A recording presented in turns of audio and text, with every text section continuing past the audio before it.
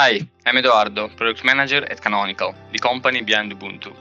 I'm excited to share that I'll be giving a presentation titled Ubuntu Core on SystemReady. You've probably heard of the Arm SystemReady program.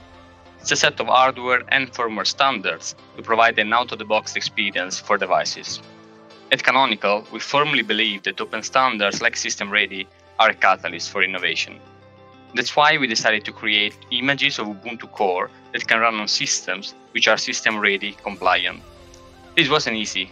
We had to go back to the kernel boot process, edit configuration files for Ubuntu Core, and propose changes upstream. I'll cover all of our engineering efforts and much more at the upcoming Arm DevSummit.